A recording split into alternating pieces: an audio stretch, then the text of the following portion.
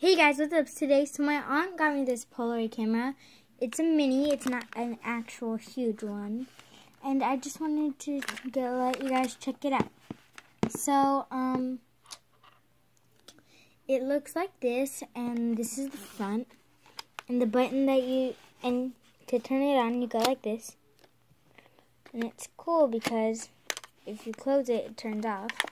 And in the back, it will tell you there's settings for different modes. Focus. The camera can't focus on it.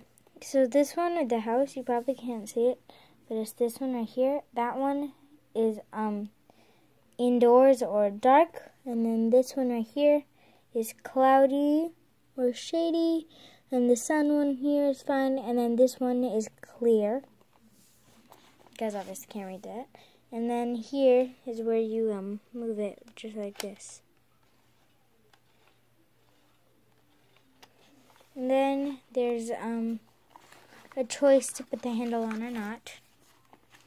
But I put mine on. And you can buy cases for these, so yeah. And right here, it's an 8 right now. It will tell you how many pictures you have left, which I think is really cool. And yeah, if you open this, you can change your film because it only has 10 in each pack. And it's cool because, you know, you can just mess around with it, take a couple pictures.